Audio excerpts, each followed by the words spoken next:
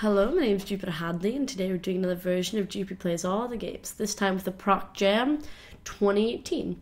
The ProcJam is a procedural generation jam that challenges developers to make something that makes something. Basically, you're just meant to make something that has to do with generative software. It can be a game, it can be art, it can be music, it can be wallpapers, it can be whatever. And then you submit your work.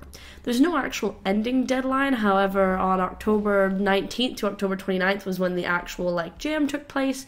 There was also a bunch of talks and resources released, there was some asset packs released, some tutorials released, and more and more and more. ProcJam's a really amazing jam, and if you want to help promote it, you should check out the jam page and take a look for next year's ProcJam. I'm playing all of the things that were entered. We're checking them out for about a minute each, 10 per video. Links to the individual projects will be in the description, so you can check them out. At the end, I'll probably have an article of my favorites up on Big Boss Battle, which you can see when that comes around. Thank you very much for watching and liking and commenting and subscribing. If you want to support what I do, consider checking out the links in the bottom of the description to my social media platforms and Patreon. Next. We're checking out the Pix2Pix height map thingy. This makes different textured maps, maybe size. Increase, decrease. I don't know. I don't really know what site mapping is. I don't really know what any of this is. I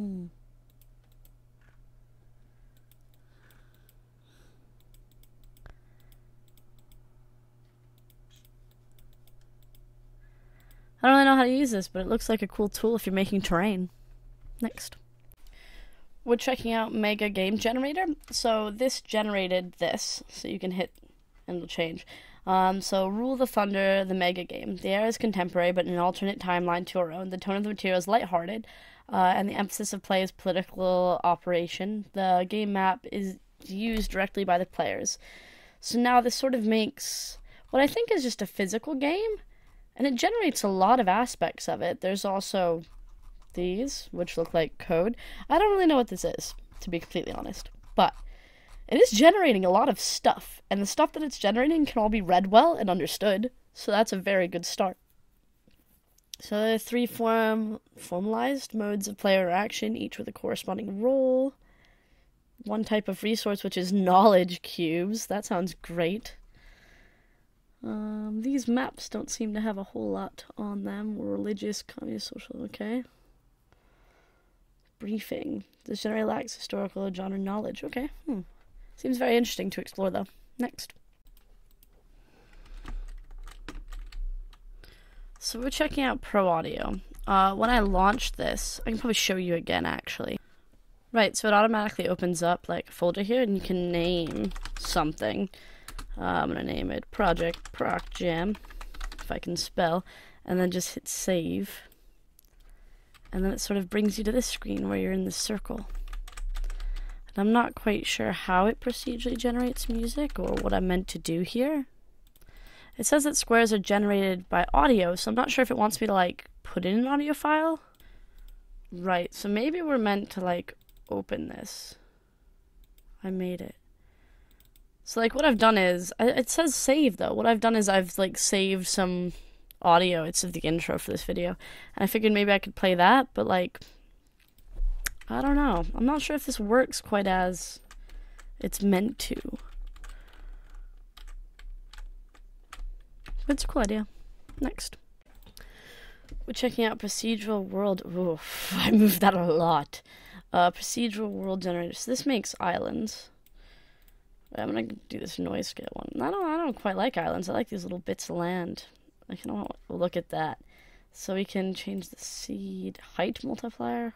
Ooh, flat. Whoa, I don't want this, but we'll make it about this big. So now it just changes. All right, cool.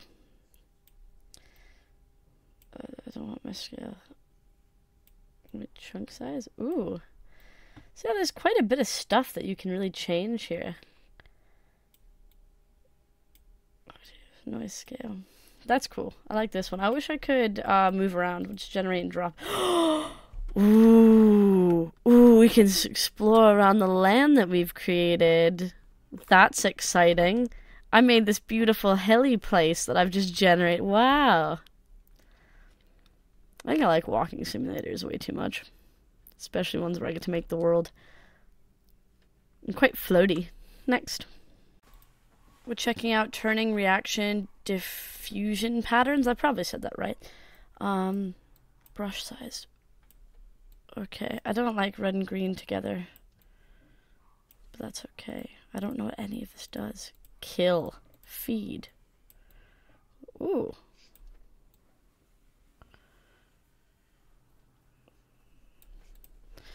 A only, B only. What's the difference between A and B? Fusion view. What if we do that? Does that change that? Canvas size. So do 200. Noise. Clear. Noise. One simulate. Oh! That was kind of cool. It, like, stop it. It sort of took everything away. Alright. Weird. I don't really know what this is doing, but it seems like a very interesting and fun thing to play around with.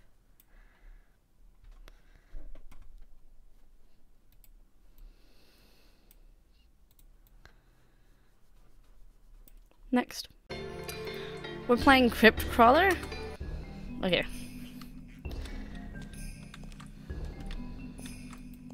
I like our sword a lot. Can we cut this? Oh, we can just walk through it.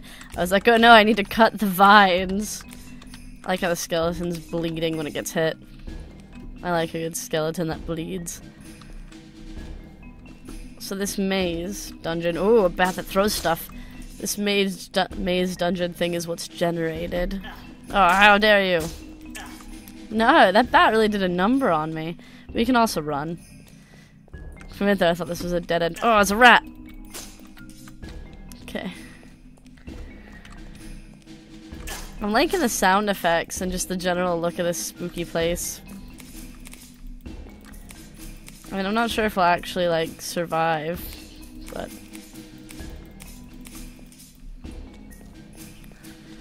we got a lot of, like, maze in front of us. Not even a treasure in this empty room. What if I wanted a treasure? Oh no, there's something behind me. Oh, we might die here. Does this let us go further? No, it's just a pillar. Alright, next. We're playing Jet Jump among drones. Press space to jump. So I feel like, yeah, we don't want to hit drones. So, we kind of slide. Do we not slide? How do we do this then? Alright, do not press space to slide down. I don't really slide down though, just the world. Oh, there we go. So I feel like I can slide a bit. It's just a delayed... Yeah, how do I get in between those two? It's just a very delayed slide. Because for this we need to kind of, like... I don't know how to actually make it up, those two.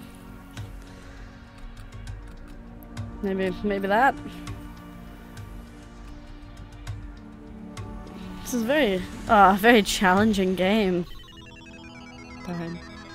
Next. We're playing Name Eater. You stare down at the abyss, weapon at your side. You are Bar Parasol, a lowly minion of hell. Begin your descent. You hit the ground with a thud and see Mora Bex, Dewdrop Warlock, burning like an ember in the fog. Fell them swiftly. Your blade pierces the demon's heart. Did you consume Morbus's wit? You are now Parasol, Dewdrop Warlock.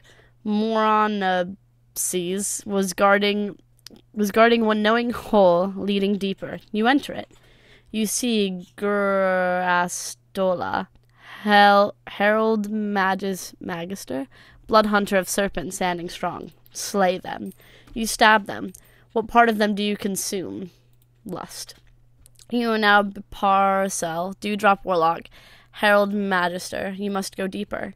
You encounter Fornacel, Orgasmic Tyrant, Consuming Creator of Pain, the Doorway of executing flowers at the edge of the great fiery cliff, tormenting bodies hanging off it. End him. What do you consume? Autonomy. You announce. We're just gaining more and more of these, like subcategories of what we are. This is a procedurally generated story. It's pretty interesting. You were demons slaying other demons and consuming bits of their soul. Next. We're checking out Cloud Generator. I've participated in game jams, but never a jam as open-ended as ProcJam, and I wanted to try procedural art, something I've never done before. What I've submitted is the sky on a cloudy day. Each cloud is procedurally generated and different. I wanted to stick to the jam deadline, but I have a lot of things that I could improve. I feel like I could work on this project for years and never finish. You can play it with some variants at the builder link. So this is like a view of some of the generated clouds. I'm going to hit the builder link. So we can kind of change and make our own base radius. Let's make it, make it like this. Shape jitter. No, go back. Alright, this is cool. Oh, debug. Interesting. And then you can go back to the animation and just watch them appear. It's pretty cool that they've made this. I quite like the look of all of these clouds. Clouds are so weird and random in the sky. Next. This is another thing that I'm just going to show you the page of. Sorry. It's called this. But basically it's a small island generator written in Rust. I don't know what Rust is. I don't know how to open any of these files. Even the README isn't a type of file I can open. I mean, I can look at these tiles, and the tiles look cool, but that's not helpful. They've got a picture here of a procedurally generative map, and I guess that's what this can do. There's little roads between what looks like towns and villages, so you end up having a map that's not just biomes, it's also buildings, which is quite cool. Yeah, I don't know. I quite like the look of this. It's cell-based, I guess. But yeah. And it also connects everything with roads. Who knows? If this is of use to you, enjoy it. Next.